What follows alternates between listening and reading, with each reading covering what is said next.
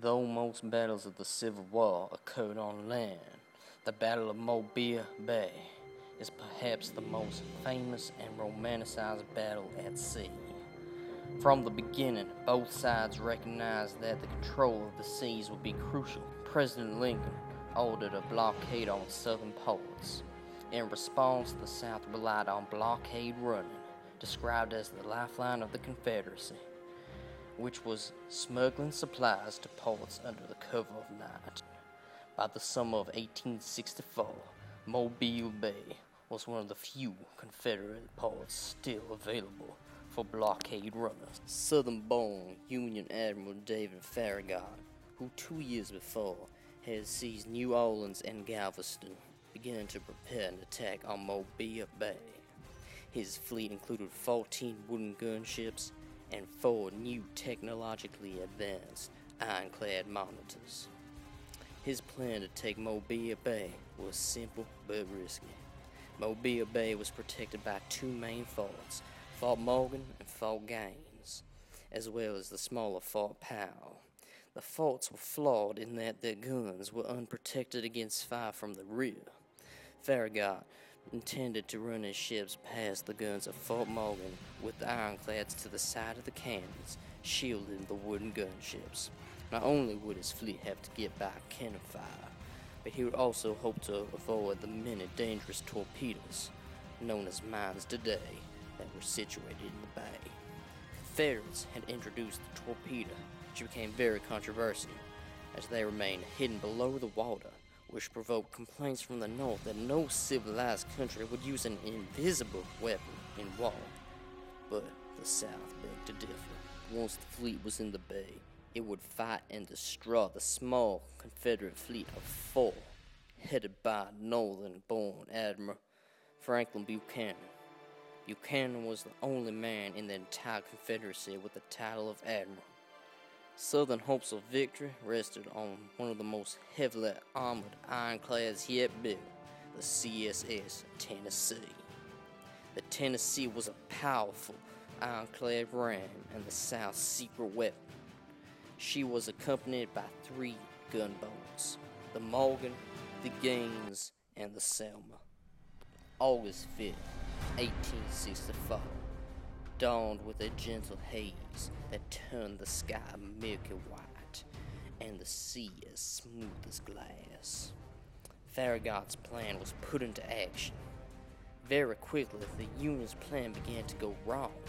The wooden gunships were faster than the ironclads and began to pass them, leaving the wooden gunships exposed as the fleet was coming into the effective range of Fort Morgan's cannons. Just after this, the ironclad, the Tecumseh, thought to be unsinkable, hit a torpedo and almost immediately sank, with the deaths of 93 men. For a terrible few minutes, the Union fleet was static, in front of the firing guns of Fort Morgan and with the Confederate fleet firing at them from the bay. At this moment, Farragut entered into naval legend. In order to see over the smoke caused by all the gunfire, the elderly admiral climbed close to the top of the main mast and from his high position commanded his confused fleet until it was safely inside Mobile Bay.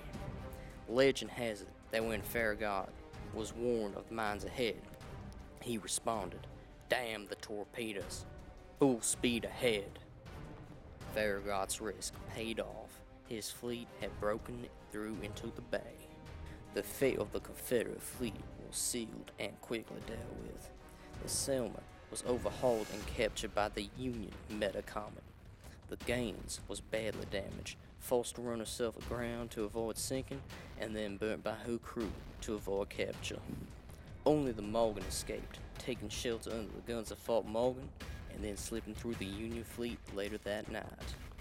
Now, the Tennessee reappeared on the scene. The Union fleet was back together, 4 miles inside the bay. However, 4 monitor ironclads were very slow compared to the Tennessee. If well handled, there was a chance that the Tennessee could do some serious damage to Union ships. She made directly for Farragut's ship, the Hartford. and came close to ramming her, but in the end could only strike a glancing blow. The Tennessee was now exposed to gunfire of almost the entire Union fleet.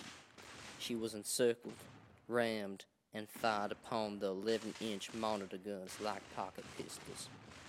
With her steering gear destroyed, unable to turn, she could no longer direct her fire on any of the Union ships. Realizing this, Admiral Buchanan decided to surrender. Union victory in Mobile Bay sealed Mobile off from the outside world, ending its usefulness as a blockade-running port. Total Confederate casualties were only 32, 12 dead and 20 wounded, although 280 crewmen from the Selma and Tennessee were captured. Union casualties were much higher, a total of 315, 145 dead, 170 wounded, and 4 captured. Fort Gaines later surrendered on the 7th of August. Fort Morgan held out longer, although the city of Mobile itself remained in Confederate hands. Her usefulness to the Confederacy ended on the 5th of August, 1864.